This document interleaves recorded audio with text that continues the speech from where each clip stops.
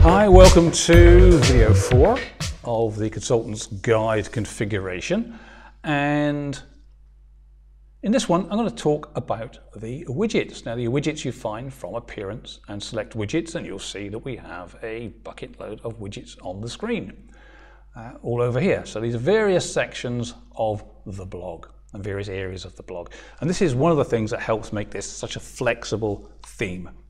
So basically, all the stuff on the left-hand side is available for most pages, and the stuff on the right-hand side is specific to the landing page 1. If you remember, landing page 1 is the home page. So let's just go and have a look at the home page and remind you what we've got here. We have an upper header. We have the header itself with the Consultant's Guide in, so the title part. We have a menu section. We have the slider. And then we have a number of sections here. Now these sections are actually, this first part with these posts in is section 1. This video and testimonial is in section 2. These L1 to L3 posts are in section 3. The videos down here are in section 4. This section is called the bottom section. And then underneath here is the actual footer. Okay, as I said, if you remember, there's a little form, sort of contact us there in Slick Forms, and I'll show you where that is in just a moment. So let's just go through these widget areas. Now, just to understand, as I say, on the landing page only, we have all these sections, and the sections are 1, 2, 5, and 6. So we have 4 sections, and each section is split into 4 parts. Now what happens is if we put something into one of these sections, say A, B, C, or D, it will be the full width of the page. If we drop something else into another section, so section A and B for instance, they would share that full width, so they would be half the page each. If you put it into 3, there'd be a third of the page each. If you put all 4 sections or something into all 4 sections, then each area will have a quarter of the page each. Again, this is what makes it so flexible and why you can change it around quite easily just by dropping stuff into 1, 2, 3, or 4 of these sections. So let's just go back to the beginning then, and I'll just go through these simply in order that they come up in. So blog right sidebar. So let's just see what's in there. So for every blog page, in the right sidebar, you'll see a testimonial. And again, we've got the testimonials. Just choose the testimonial you want. If you want to put anything here, of course, it's just a matter of grabbing something from this left-hand side here. These are the actual widgets, and you can drag them into the widget areas, which are over here. So if I want to pull something, I want to grab a widget, so I just grab a widget, and I can drag and drop it wherever I want. Okay, and then these are the settings for it. So let's just put that one back. If I drop it in here, it will disappear completely, so I'll just get rid of it.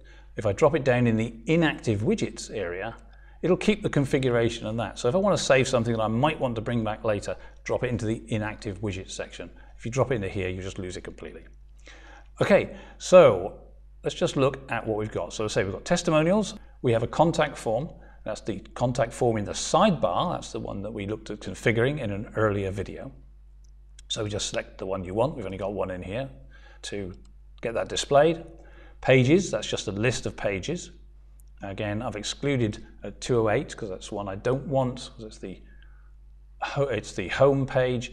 And in fact, if I go and look in here at the moment and I look at blogs, and in the side here we should have a list of pages. Let's say we've got that as a widget, but it's got 309 no title, or 319 no title. I don't really want that one displaying, so I can just put a comma 319 in there, and then that won't display anything in the blog right sidebar. I won't display that one. So if I save that one now, I should be able to go back and refresh this, and that should disappear. And there we are. So it just keeps it nice and neat.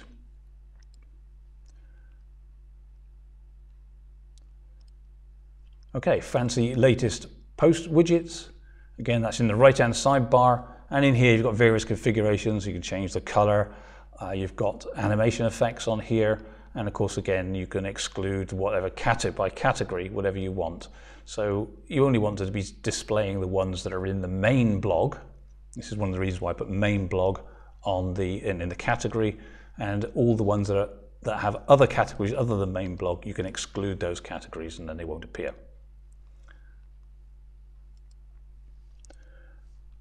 Okay, as I said, we've only got our right sidebars set up at the moment. You can configure left sidebars if you want. I'll show you that in the next video.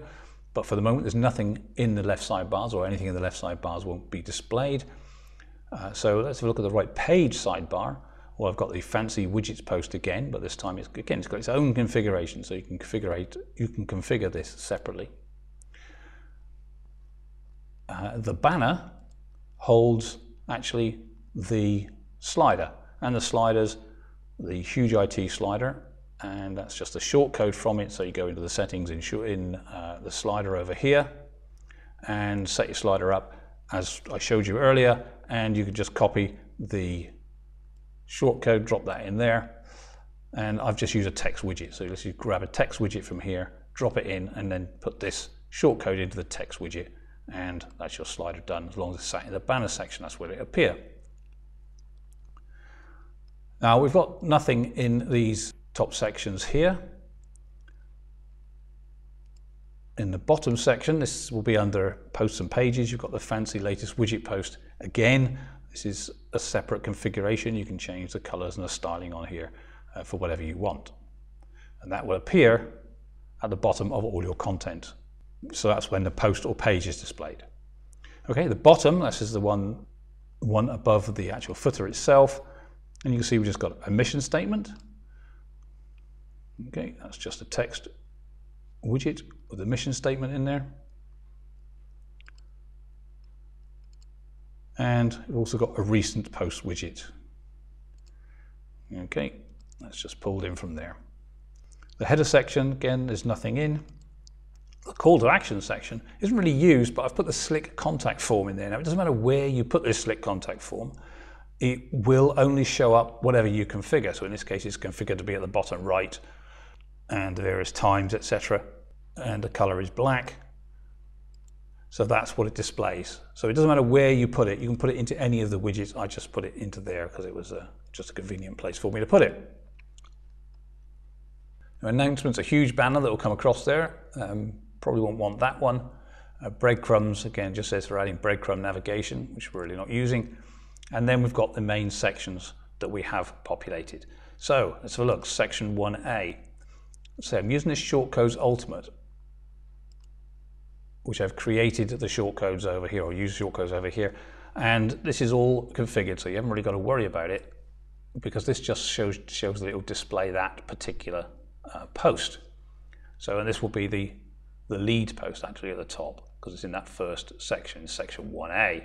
So if we just go back here, and this section is 1, so this will be 1A on the left and 1B on the right. Okay, so in 1B, or actually I say 1B, any of the other ones, I put it in 1D. As long as you put it in 2, it'll just split it up 50-50. And again, I've used a shortcode to put those 3 posts in there specifically.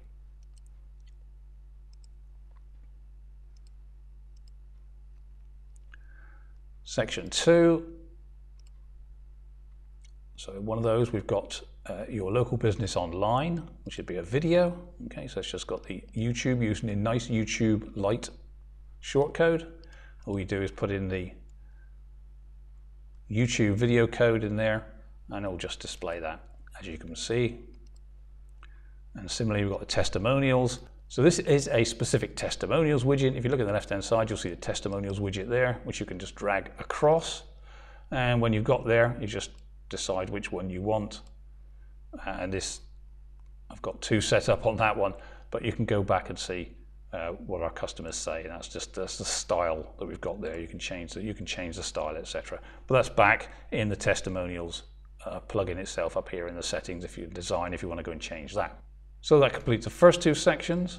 Then the next section, we have, again, I'm using Shortcode Ultimate to put the single post templates in there. And this is the L1, L2, and L3. So I've just used those to put an individual post in there. Okay, the last section has the 4 videos, and each one of these I've literally just put a text widget in here, and I've just taken the embed code from YouTube and dropped it into there. So each one's just got the embed code from YouTube. I just put them at 320 by 180 so they fit nicely on the page, and they're all exactly the same. So if we go back to our home page, so this is one half of section 1, this is the other half of section 1 on the right hand side. Section 2, video and testimonials. Section 3, L1, L2, L3, and section 4, the 4 videos, and of course the bottom. Okay, I think that covers all the widget areas, and in my 5th and final video we'll look at how you can customize the theme itself.